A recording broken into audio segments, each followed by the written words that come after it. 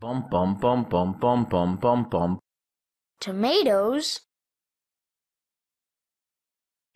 Hello. Today we're going to look at the print string node in Unreal Engine 5.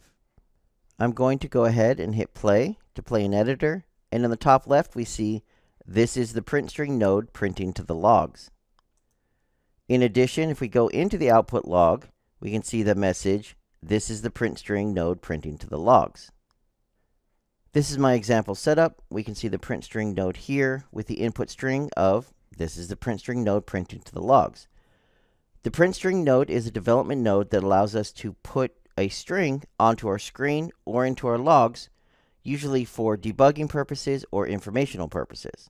Let's take a look at how it works and the settings available to us. By default, all you have is a string that you can put into the print string node, and that's what's going to print out to your viewport as well as your log. But we do have an advanced set of options if we open it up to give us more settings.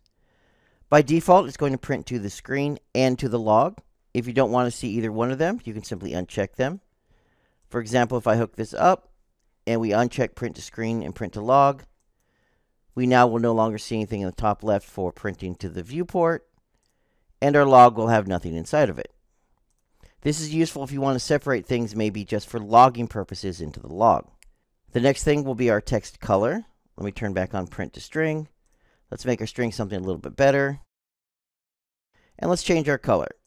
Let's make our color more of a red. We'll test this again.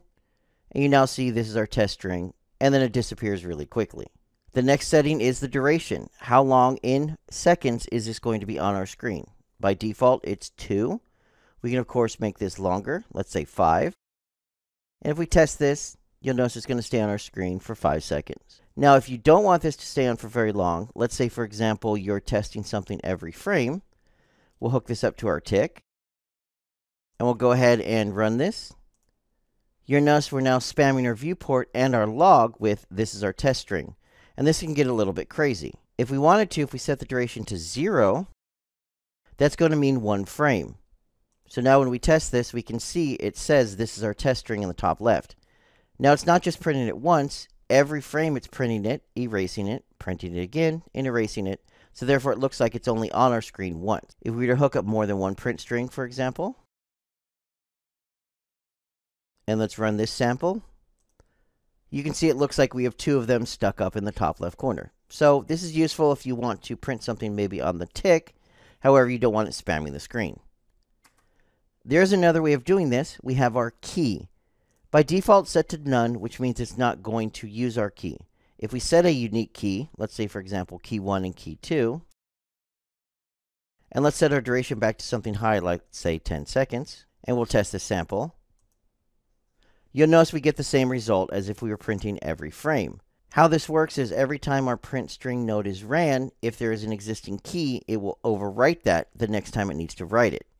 So we are running every tick, printing this is our test string, and replacing anything with the current key value of key 1, and doing the same thing with key 2. By using the key, you can uniquely identify print strings, so that way it will keep one piece of data on the screen at any point in time. Here we can see a quick little example where I'm outputting the player's location and rotation to the top left corner of my screen, maybe for debug purposes while I'm testing something out. And by using the print string node, changing the color to make it unique per property I want to see, and then setting a key, I can have a nice little debug screen up in the top left corner. If you'll notice, our print string node at the bottom has development only. What this means is these nodes are only for development purposes.